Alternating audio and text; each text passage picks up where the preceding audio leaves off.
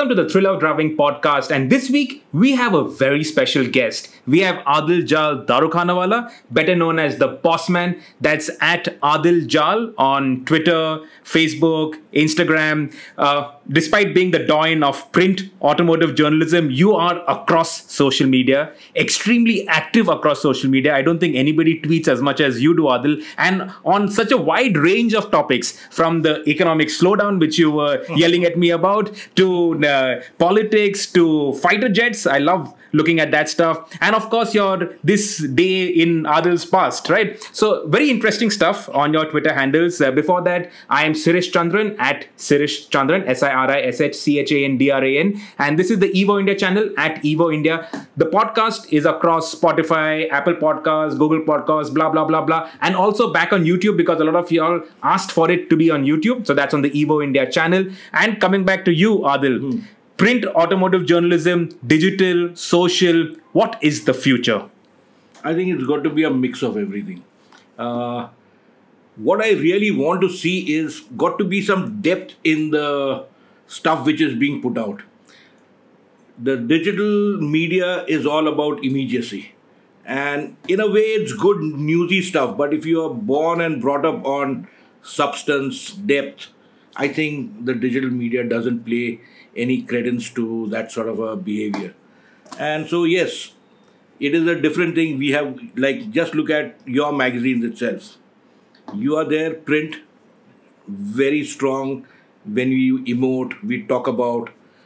That same thing cannot be replicated even with a great driving film across of 2 or 3 minutes duration. It can embellish the stuff, but then the same way, you cannot, what you call, try and make commercial sense out of the digital thing. So yes, it's a big dichotomy. It's a challenge.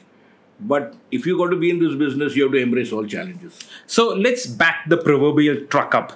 Okay, back to the car and bike international days. Back when I was in short pants and hadn't even learned how to drive or ride. You had started, if I'm not mistaken, the second automotive magazine in the country. Yeah, we came in almost about 8 months after the first magazine started. And what year was that? The first magazine started, I think, in October 86 and we came out in June 87. June 87. So that was Car and Bike International. That's Car and Bike International. That was the magazine that you started? Yes. That I also owned the magazine. So you were the publisher as well as the editor? And I didn't know a thing about how to do a magazine except write about cars and bikes. About motorsport first and then everything else. So why did you start a magazine? I didn't know anything else to do about excepting write about cars and bikes. So you had, at that time, it was a challenge and a motivation. I had done everything so far, organized motocross, got the world championship to India, etc. We had to progress. And 80s were the time when the government opened up a lot of doors to foreign car companies, bike companies to come in. So I thought it was opportune at that point in time. Of course, we didn't know head or tail about what is a font, how to lay out a page, nothing. But then we learned on that thing. 11 years I did Car and Bike International. I didn't make any money out of it, but I learned everything there. So it was phenomenal. And I can't imagine you all having too many cars or bikes back in the 80s to put on your cover, forget doing comparison tests and all that. How did you fill the pages of the magazine? Just pure passion. Pure passion. And honestly speaking, there was a difference between our magazine and the first magazine started, Indian Auto Journal. That was a journal, a trade journal brought out by a proper publishing house. They had the right ingredients to do and work in that trade business, sort of speak, and give a little bit of what we see in the present day magazines. We only started off with doing for the enthusiast. So yes, think about it. 84 pages at 7 or 8 rupees cover price. And we had about 10 or 12 pages of color. Everything was black and white. So I remember all of that. So one of the first magazines that I ever bought, of course my dad bought it for me because I didn't even have pocket money back then, was the magazine where there was the sumo on the cover, and I believe that was your own sumo. Yes. And also the Contessa, which Ashraf Sheikh had written about, Dilip Desai's Contessa, where I think he went hammer and tongs against the Japanese cars, and he said he would never rally a Japanese car ever in his life, and only the Contessa. Not just Contessa alone. He never wanted to rally a Japanese car. So he had the Contessa, the Fiat 124, he had the earlier Fiat Delight. So he never rallied any. He was dead against the Gypsy. And you can imagine this must have been 30 years ago at the very least. Yeah. But it played such a crucial role in my formative years that I still remember that cover. I don't remember the date or Even whatever. today, it's a great thing you say that. But even till today, I get lot of statements, lot of comments from readers. Oh boy, I grew up reading Car and Bike. Some of the doyens in the industry still say very clearly, like Ashish from Classic Legends. He says, you were responsible for me getting into that thing. Sanjay Tripathi from Hero Motocar. So, okay, fine. It feels good to hear. But those guys used to write to me and had published their letters in the Readers to the Letter editor column. So, I think, yeah, it was a very small world then. Today, we've expanded that thing. But it felt great because it's not just me who was to be put as a pioneer. It was even these guys, the readers, who were pioneers in that sort of sense, But that time people read. Yes. I still think people read, but then you have a lot of these so-called doyens of the website world who say that no, print is dead. Do you really think that? Unfortunately, there is a certain thing. If you're talking about, let's talk about a thing like, I grew up on a staple diet of Autosport magazine for my motorsport needs. It was a weekly, and I would never be able to do anything without Autosport, even though it came by C-mail 3-4 months late. It came every week. Unfortunately, Autosport has closed its doors now. They've shut up shop. No more print version. Why? Because the reportage which happens in a Grand Prix 3 days after the Grand Prix is already dated. So digital plays a role there. It brings us stories very quickly. But if you want to have really great analytical stuff, etc., then you look at Motorsport magazine, which comes monthly. I think you see those two and you can understand why motorsport is more relevant. And motorsport also is an old, it started in 1924 or 23 and it's been going on, and I was brought up on that as well. So it's about a question of what is relevant to the times. And motorsport also has got a very strong, very fine digital presence. So I think how you marry that thing, yes, Autosport's days are numbered as far as print is concerned, but there's always place for good print stuff, because I cannot and would not like to take my iPad to read in my garden. I'd like to take a book or a magazine and read it. So when we say that I would not like to take my iPad into the toilet. Yes. But you into the garden. So see, that is sophistication of age. Not necessarily. Sometimes I want to catch up every time when I have to do that. Adil, you are a hardcore motorsport enthusiast. If y'all don't know, Adil can recount the names of the world champions ever since the Formula 1 World Championship started. I can't even remember when the Formula 1 World Championship started. 1950. 1950.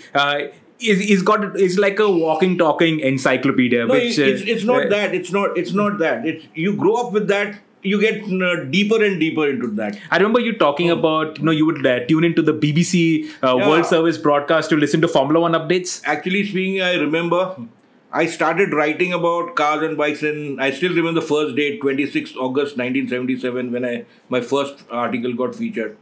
But Formula 1, we had nothing. We had no recourse to anything. Autosport, Autocar, the British version, which come about 3-4 months late. So how do we get to grips with knowing who's won what?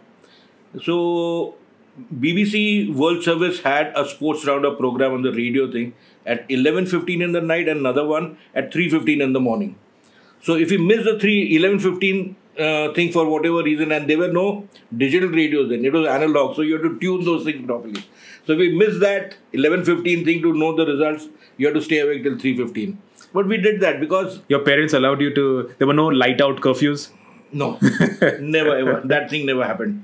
They actually speaking, they would tell me, why the hell am I wasting my time with all these things? Adil used to put a lot of motorsport on the cover of Car and Bike International. My first cover itself was Paris-Dakar. Paris-Dakar, BMW. Yes. Yeah, and I remember reading about Hari Singh and all the JK versus MRF rivalries, all of that. The Himalayan Rally used to be on the cover. Massive.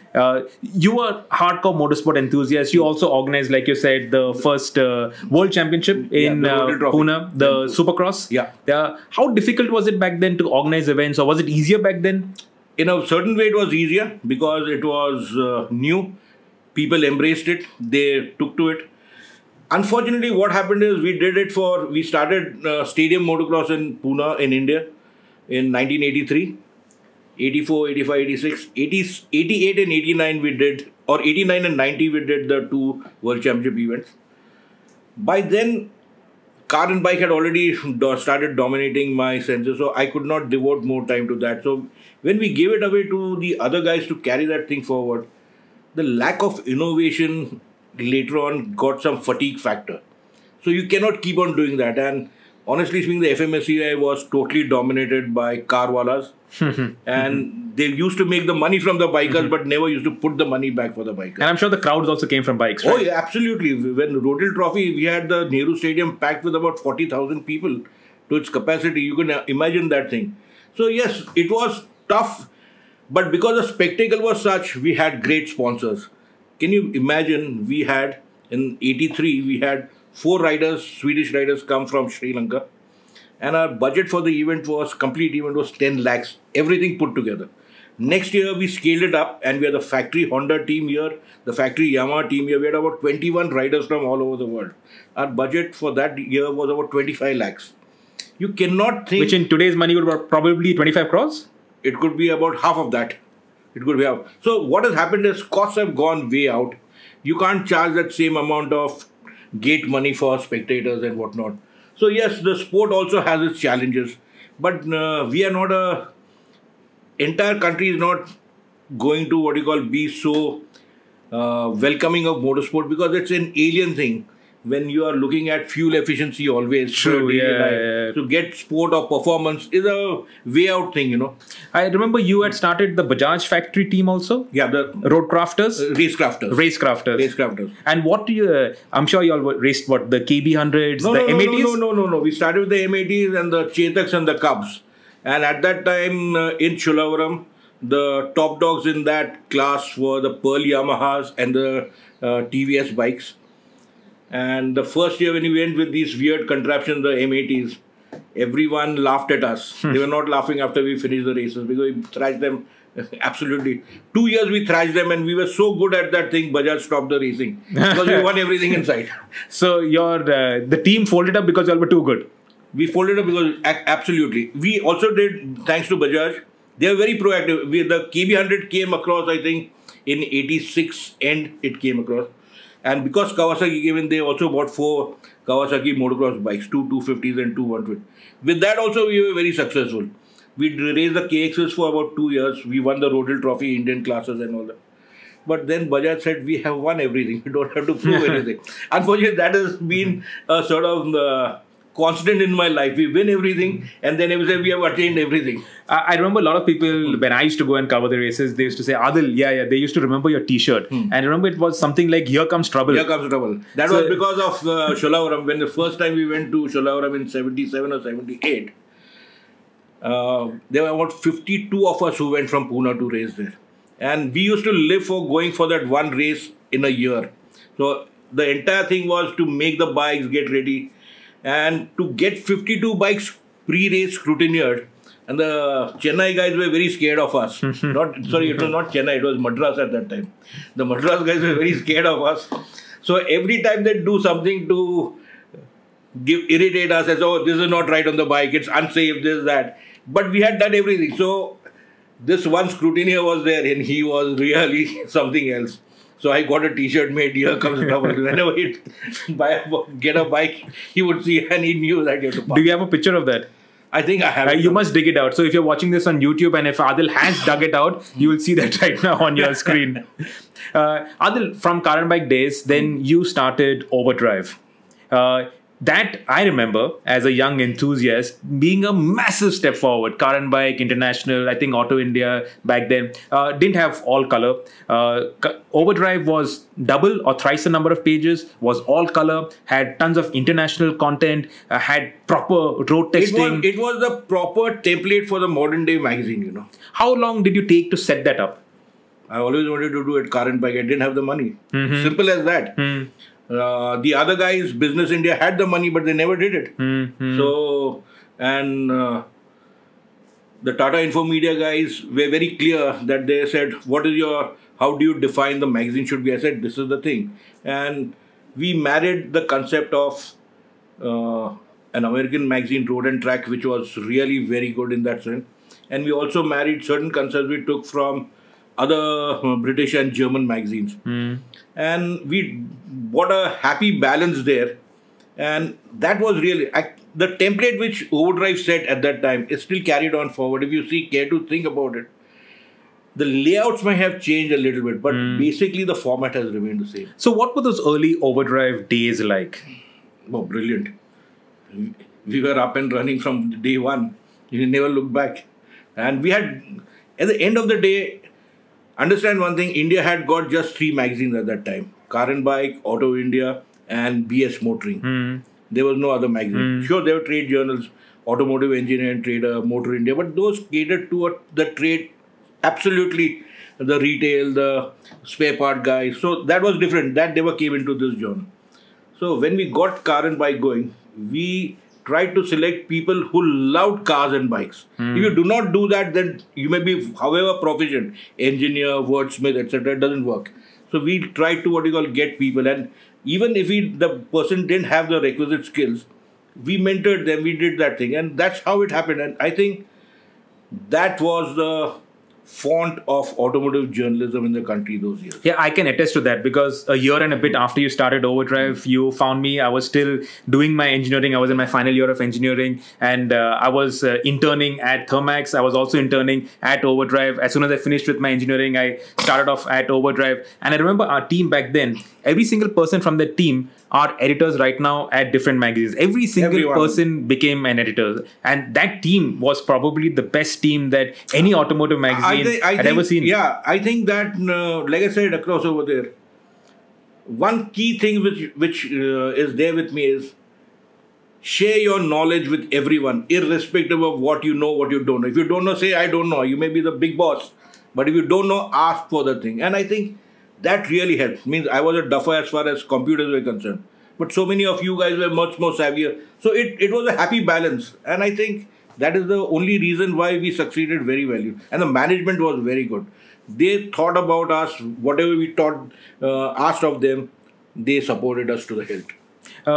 When we started off, the internet was in its infancy. At home, I had a student connection. In the office, I remember dial-up connection we had. At the Overdrive office, we had one computer with a dial-up connection where one person used to be sitting on that and logged on to DPPI and downloading Formula 1 and MotoGP images. And each image would probably take around 20-25 minutes. True. So back in those days, there was no Google journalism. No, let's not forget that we used to get a whole set of slides every week after the Grand Prix. Yes. So then we had a very different thing also. So we used to actually research using printed material. Of course, those days I was a bacha. So when Adil used to go for motor shows, 2 weeks later by courier, by DHL, there would be a big box full of press kits, and we would read press kits. True. And that is how we got knowledge. But Shirish, this is one thing very important. I've seen many people right now, many kids right now who come into this thing.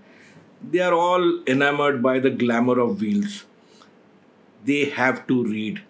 Many people don't read, which I feel is really speaking one of the Achilles heels of today's automotive journalism. I'll repeat that again. Adil says, and we all say, read. Yeah. And read printed material. Absolutely. Everybody reads stuff on their phones. I can see that. No, everybody's looking at Instagram and Twitter and all of that. But read a book. Because on a digital device, you will have an email popping up, you'll have a notification from Facebook popping up, and you cannot concentrate. Whereas in a book, nothing else is popping up at you.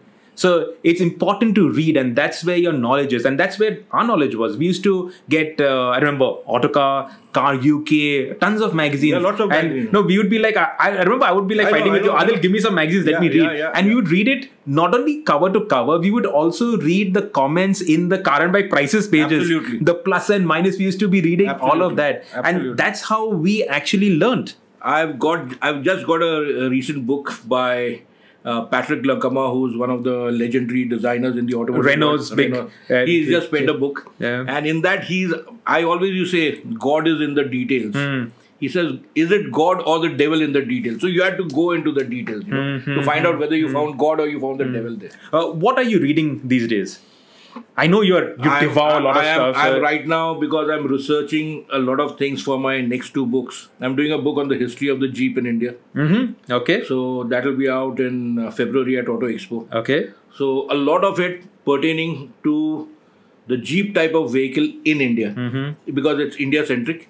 And I'm also reading a lot, like Patrick Lagama's book is one of the lot I've got. And I'm reading one other book which has just come in. This is of a legendary wheeler dealer come racer come historian come by the name of Colin Crabb. He had a very checkered life. So he used to come to India and collect cars. He was well connected. Yeah. It's a rollicking adventure story of his life. So when you look at that, and he used to hobnob with all the Maharajas, everything, he's found out so many great cars in India and whatnot. So I think this is linked to our history as well, the small bit. But if you do not read those things, you'll never know about our history. You are a massive fan of history. You're a car historian, if I might. You have to be here in this thing. You cannot, there's no going away from that. So there is no demarcation between modern cars, vintage cars, classic cars. Can never be and should not be. It should not be. I've always had this thing that if you're not into motorsport, you can never be a good automotive journalist. You have to be into motorsport, and then everything follows. So I have my theory about it. You tell me why. Why motorsport is so important? If the engine doesn't do what we want it to do, it just not work. You cannot have an electric thing coming and humming like a jet plane without any sound. Doesn't do anything. Doesn't move my soul. It'll move me for sure. But I need to be in control. And I think we used to live for that one race in a year in the 70s in our teens to go to Sholavaram. Why? We had only the Rajdoot, the Jawa and the Royal Enfield. But those three, and we had the scooters of course, but those 3 classes, there would be 40 riders with the bikes for the 185 class, with the Rajdoots and the Enfield Crusaders. The Jawas and the Enfield 200s would be there in the 263 class. There would be about 45-50 ride. And the Bullets would be also of the same number. When this thing happened, everyone was into it. They would tune their bikes to death, that fine edge. And those bikes were the metallurgy was suspect, not like today's bikes, etc. everything. But still we really enjoyed doing that thing. Today, with all the best cars and bikes in the world, the fields have fallen dramatically. They are not even 1/3, they are 1/4 of what they were. Yes, yeah. So I feel that, so you have to have a feel for the sport. You need to have experienced it. Adil, so vintage cars are very important, but I also feel that motorsport is crucial in terms of understanding automobiles. If you're not interested in motorsport, you will never be a proper car and bike journalist. Okay, the most important thing, let's understand why motorsport is important overall in the development of the car or the bike. Many people in India, unfortunately, but rightly so, that India is always deprived of essential raw materials for crude oil and whatnot. So we have this major lacuna there. So fuel efficiency is of paramount importance.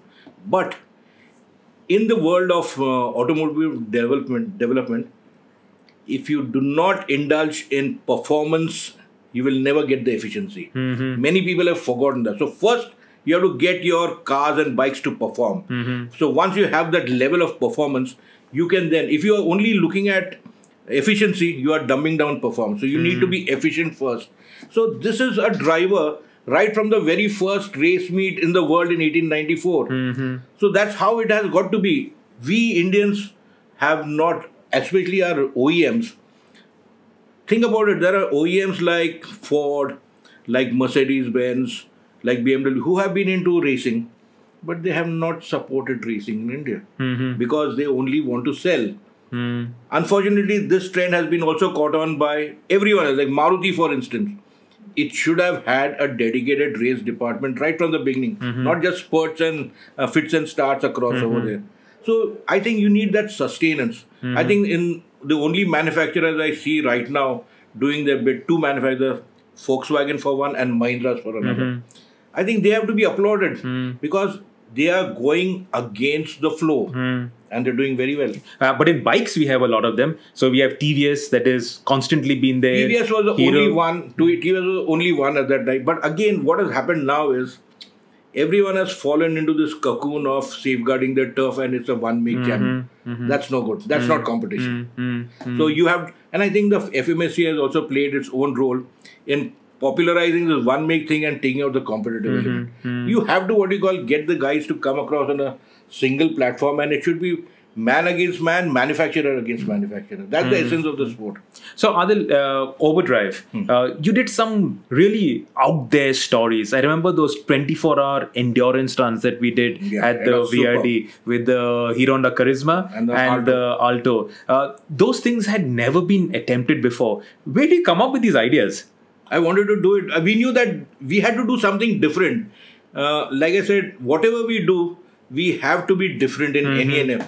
So how did we had to push the envelope in the mind more than anywhere else. So I thought that given the suitability of track to do an event like this, because if you go to Chennai or you go to now the Bhuj circuit, the tracks are great for racing, but they are not conducive to record breaking because every corner, everything, you cannot what you call go beyond third or fourth gear in Chennai, wherein both you may what you call hit top gear on the straight. So you lose a lot of time at every gear change, every corner. Here at the Ahmednagar thing, it was flat out, pedal to the metal. And I think that was, and everywhere record breaking has happened at Nardo or at Brooklands or anywhere at Indianapolis.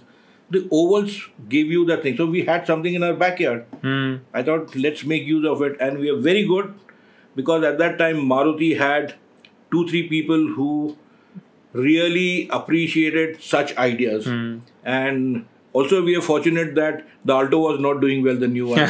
So we said, okay, let's do something. And the Alto delivered. We wanted to use the 1100 Alto, but they said, do it with the 800. So we did it with the 800 and 3030 kilometers in 24 hours was pretty good here. And Hero Honda, that was much. Charisma had never done it. Hero had never done any racing.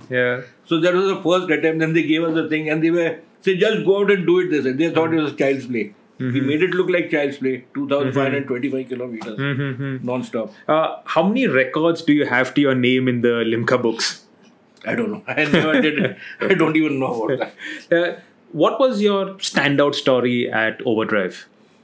Or let's say standout stories. I know for certain one thing. The very first scoop for any magazine in the country was done by Car and Bike International. Which was what? It was September or August 1987. We caught the Tata Mobile stranded on Bombay-Pune Road and we made it the first scoop ever. It was there on the cover of the issue. The Tata Mobile. The Tata Mobile before it was launched. So that was one. Did you get into shit with the manufacturer? Yeah, many times. Many times. But at the end of the day, you have to reason with them. Sometimes, and there was a pretty huge lack of understanding of the product planners or the marketing guys. It was earlier they said, no, how can you even dare write against us? But we had to reason with them. I think the thing has shifted for the better in a lot of ways. But still today, given the fragility of the commercial section, manufacturers, okay, you may have made your point, but we'll stop advertising. So these sort of things happen, you know. But unfortunately, the manufacturer have to realize that we are the best avenue to tell their great points about their products to the people. If they are faulting and defaulting in their repertoire, they need to be pulled up. As simple as that. We have got no enmity to knock someone on the head. I'll narrate one incident. We started Car and Bike International in September 1998. Our first anniversary issue, September 1999, had a 8-9 car, small car test. And the Santro and the Matiz were joint. Overdrive, Adil. You're talking about Overdrive. Were the joint winners, the Matiz and the Santro. And we said that our choice would be the Matiz. So Hyundai really flared up and whatnot. And they said, how dare you? And they said, took another magazine and said, this magazine. I said, fine, go. We have got no quarrel with that magazine saying that thing. But that magazine doesn't define the standards, we said. Not those, I think. So they didn't, they really were upset. Then the accent came in. And Trust me, Hyundai didn't give us any cars, never called us for press. We bought the accent ourselves. No, Adil, I'll correct you there. I had joined then, and my brother-in-law has the Hyundai dealership in Pune. So I got the accent from my brother-in-law. Yes, and yes. It's an interesting story because so I was driving the car, and I remember Aspi had also just joined as the road test editor. So we were doing the Opel Corsa also. And we were doing it at Babdev Ghat, if I'm not mistaken. And Aspi, obviously, racer boy. First, they shot the Fiero, Aspi getting the pegs to grind, then the Corsa, full body lean. So I said, shit, man, I also should showcase that I'm also a hot shit driver. First corner, went accent understeering. Second corner, the accent started understeer. I lifted off and spun the car in the middle of the road. And I thought, shit, okay, first day, first show, that is it. My mom's going to pack me off and send me to the States to study. And I thought that was the end of my career. But that's how we got the accent, right? No, but we had bought the accent also. Okay, we bought the accent. Oh, one of the company cars. We bought the accent and we did a cover story and we said, it's a great car. And all of a sudden, I remember Mr. Khu was there. He came, he called me, he said, wonderful story. I said, fine, thank you. I didn't say anything. And within a couple of days, he landed up at the office in Pune. And we welcomed him and all that. I said, you're welcome. We do not say anything to our guests. He said, great story. I said, we did a great story in our anniversary issue also. And it's rather insulting to hear that because the story about the accent is good, so you are telling me a great story. We did a great story then as well. I think he got the point. He said, yes. It was very sporting on his part to say, yes, we misunderstood. I said, yeah, the thing is that if you don't take a stand, you will be totally what you call steamroller. So you have to take a stand and stand for the right stuff, not for the wrong stuff. So Overdrive were seminal years for the automotive industry. After that, you went and started off Car India and Bike India, also CV India. Yeah. What were those early days like? We wanted to be separate, partition the cars away from the bikes and vice versa, because both of them needed a different universe. And I think it was tough across over there because the marketing guy said, oh, we can't get the money for both magazines this way. But we still held on to that thing. I was there for only 2.5 years because, but we laid the foundation stones for that to happen. And right now we have Evo India and we have Fast Bikes India. Yep. So yes, probably I'm the only guy who's headed both the bike magazines in the country. Yeah. But I think that this is the nature of the beast. You had to do that. I think more important was your innings after that, where you started Zigwheels with Times of India. Times of India came calling. They were after me for a long time. But certain things, my wife was ailing and whatnot, so I didn't take that thing on. So, but when we started Zigwheels, this was one of the finest stints in my life after Overdrive and Car and Bike International. That you had got the chance to do something which was never been done. Create a 360-degree environment over print. So think about it, Times of India and Economic Times, every week supplements nationally. Then a website. The first, we were the number 3 website in the country after timesofIndia.com and ED.com. I don't think Zigwheels right now has that sort of. But we did that. Again, like I said, we were too good for our own selves. But how does a print journalist, a print editor, transition to become a digital editor? Don't you, everybody says you need 2 completely different toolkits. But I guess it's the same toolkit, right? It's the same. The thing is that don't allow yourself to be dictated by what the other guys want to tell you that. You have to have your own mind to that, you know. So, and at the end of the day also, get the content thing very, very spot on. Content is king. Content is king, but without context, it's nothing. So you need to, do that. And you need to also stay relevant to the times. You have to. That goes without saying. But we encompassed such a wide breadth of topics on the website itself. Whereas other websites, see, where did India come from? It came from carwale.com. Again, buy and sell site. Yes. Then whosoever were there. So they came from that. We said, Times of India also wanted to make a commercial section. I said, we don't come into any commerce thing. You can use the front end of ours and you can have a back end where you can do your e-commerce. So the front end was tremendously successful. So when Carwale got sold to a German company, the valuation guys in the Times of India group came and said, let's sell off. And we got some phenomenal figure. Adil, that's what you've been doing on a professional level. Right now, you're now doing books. Your first one was... It's about giving back. It's about giving back. It's also very interesting. Your first one was Winning with... No, it was not the first one. The first one was the... Classics and Thoroughbreds. No, the Zigwheels Motorsport Annuals. Okay. Then Classics and Thoroughbreds. Then we had the Autotech book. Then we had got Winning. Then we got Volkswagen. Java? Then Jawa is coming right now. And there are 3-4 more books in the pipeline. Let's talk about a little bit of the thrill of riding. And let's talk about Bajaj and the new Chetak. Electric scooters. Do you think the time has come for electrics, especially in the scooters and in the little segments? I think the future for e-mobility in India will be in two-wheelers, small ones, and in public transport in the city. Okay. Cars, I still have my really strong reservations. But two-wheelers and public transport, mass transport systems, that India can, live with that and live very well with that. And how do you get electric two-wheelers right? And how do you get customers to actually buy electric two-wheelers? First and foremost, you must get the price equation proposition correct. Even right now, the Bajaj thing, they say about between 1 and 1.5 lakhs, which is on the steep side. Plus range anxiety. How do you get this thought about range anxiety out? I also want to see across over there recharging at the offices.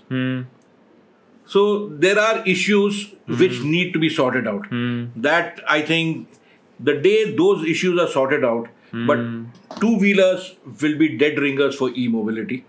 Cars, I don't think so. I don't think so. Then thank God for that. You found interns like me and you groomed us into becoming who we are today. What would your advice be to young automotive journalists? What should they actually hone their skills in before they come and write to, say, you or somebody else? Listen carefully to many people. Read. Be on top of everything. Read the good, bad, ugly, everything. Don't only write.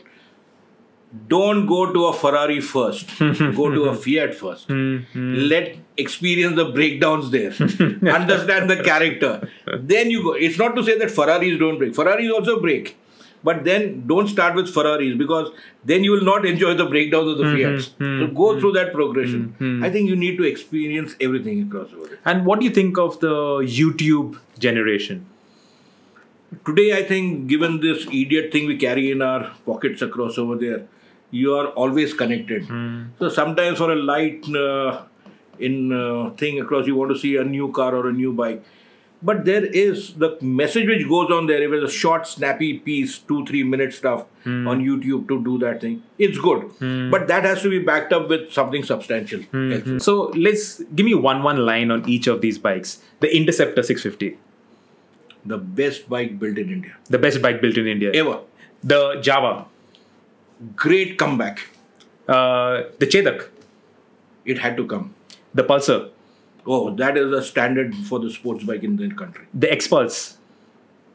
It's getting there. Hero is getting there. Hero is getting there. Hero is getting there. What should they do more? I think they need to, have a product planning or a marketing team which doesn't sell their economizers to handle the X-Pulse. X-Pulse needs to be handled by marketing guys who enjoy riding, who embrace or who know the thought about performance.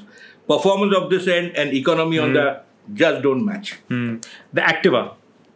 Oh, that saved the scooter in the country. Saved the scooter in the country. Yeah. The Splendor. It is the soul destroyer of minds as far as performance is concerned, but also the soul savior for the masses where personal mobility is concerned. The TVS Apache. Oh, good bike. Very good bike. And finally, if you were to recommend a bike to a youngster to start off and to experience the joys of riding, what would you do? Tough one. Putting you in a spot? A tough one because, honestly speaking, he has to start from ground zero. So first and foremost, if he knows, best to start on a scooter, go on to a 100cc, 125cc bike, and go through that phase. Yeah. And let's do the same thing with the cars. Alto. Again, the backbone of the masses across over there. The Honda City. Oh, wonderful car. Unfortunately, the character has changed dramatically from the very first. That really spoiled us all, Yeah. The Santro. Santro was, if there is a car which defied logic, then it had to be the Santro, because it defied logic because of its looks, but it delivered because of the way it performed. The Tata Indica. The bedrock for all Indian design. The Tata Nano. I think the Tata Nano is the most unluckiest car in the entire world. I've heard from experts all over the world, the design of the car in this generation, in this century, top notch. Unfortunately, Tata's bungled up big time in perception, in positioning, and also, I'm sad to say, our political class never supported an Indian company. So I think the politicians, really speaking, dismembered the Nano project. Do you think the Nano can come back as an EV? Yeah, it can. But I would say that for that, you need to give it more good, appealing stuff. I need it to be a little flashy. I need it to have slightly wider wheels. You need to see the... How about a 600cc bike engine in the back of a Nano? I don't mind that. I don't mind that at all. But at the end of the day, you need, like for instance, you cannot think less. They thought less on certain, like in the day and age where disc brakes are important, you still had drum brakes in the front. You cannot do that, In this day and age now, that is hygiene. You cannot do that. Speaking about electrics, the Reva, the original Reva. It was ahead of its time for country, of our country. Mickey Mouse design, and it was not just Reva alone. Any electric car built in that period, everywhere in the world looked Mickey Mouse. Yeah. So you have to have cars which look mainstream, Yeah. The Mahindra Bolero. Oh, this is one hell of a success story without anyone putting a finger on why it's a success story. It still does the numbers for this manufacturer. Bread and butter, right? Absolutely. Bread, butter and jam as well. The Renault Duster. Renault Duster. Yeah, it came in at a time when this compact SUVs were there. It had a easy run because there was no competition. Then the Creta and the Brezza came in. It stopped that progress across over there. Then Renault made the Captur again, which could not replicate the success of the Duster. So yes, Renault did that thing, European sort of thing and whatnot. But I still feel the Europeans in this class of car, they need to give more refinement. Okay. The Japanese and the Koreans have got that, and the equipment levels also strong. The car that you owned when I first went to your house for an interview. I had a Maruti Esteem. Yeah. And then it was a great car. Yeah. It was a really great car. I'm kicking myself that I sold it off. But it was a great car. And after that, I had a Toyota Qualis, the very first Qualis which was sold in Pune. I loved that car to bits. I remember we used to go to Bombay to put Overdrive to press every month, and the rest of the guys would go in the Honda City, and you would take me along in the Qualis. And I remember you really loved that car. Yeah, it was a great car. Yeah. It set the foundations for Toyota's success in the country. What about Ford in India? Ford has been an opportunity missed because it came in with the performance background, pleasure of driving, riding, etc., all those stuff.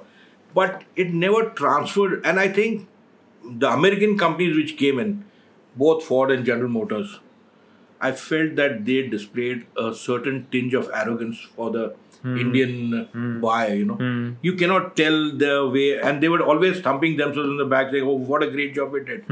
They didn't allow the market to tell them whether a great job was done or not. I think that grated as far as the Indian consumer was concerned. And the logical thing happened. Ford at least gave a semblance of good quality, but its parts were phenomenally expensive. General Motors, I don't think they gave good quality at all, and they were rampant with failures in so many aspects. That's the reason this shut shop and went. The influx of all the Chinese manufacturers. We already have MG. Great Wall is going to be coming to the Auto Expo. We'll have quite a few of them. In the electric bike space, we have a ton of them. What do you think of that? I'm skeptical about everyone accepting MG right now. Okay. Because bikes, I don't think, whatever we have got, once the juggernaut from the Indian manufacturers begins on the bikes, the Chinese are history. Trust me, the Chinese will be history. And I think as far as MG is concerned, because it has got the parent company SAIC, Yes. and it has done very well in certain, they need to bring that essence of SAIC in a certain manner to be relevant with the minimal quality levels which we see. The MG Hector is a big package for the money. It seduces everyone. We now need to give it time to see whether it will last that way. And finally, what is the one bike and one car that you're looking forward to in the months or even years to come?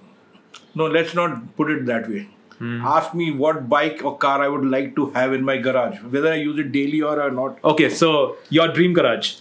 Car, it has got to be the Ford GT40.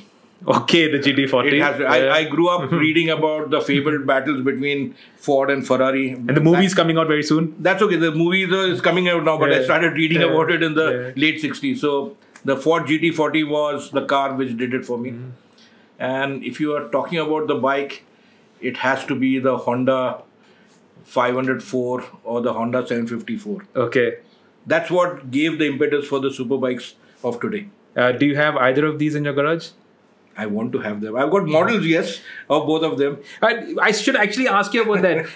It's a insane number of car models that you have. I'm sure it is the largest in India. It probably is. It will rank in the top 10, top 20, top 30 in the world. No. What is this craze for the model cars, Adil? I remember coming back from Europe with suitcases full of model cars for you. I still do it. The kid in me is not gone away. And actually speaking, you've got to remain a kid in this way. Otherwise, the creative juices will not flow. It's just that people collect stamps. I collect model cars. And I don't keep them boxed in the thing.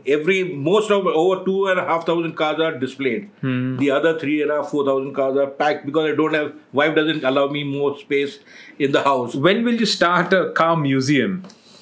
As soon as many of my books earn a lot of money, maybe I'll do that. Adil, I wish you all the best with your books. Thank you very much for being on the Thrill of Driving podcast. You can listen to this podcast on Spotify, Apple Podcasts, Google Podcasts. Also watch it on YouTube on the Evo India channel and leave us a comment. Tell us what you think of the podcast. If you have any more questions for Adil, you can fire away on social media at Adil Jal, at Sirish Chandran, at Evo India. You can leave us comments on the YouTube comments page. We will get back to you with responses from Adil and from myself. Thank you for watching. Thank you, Adil. Thanks, guys.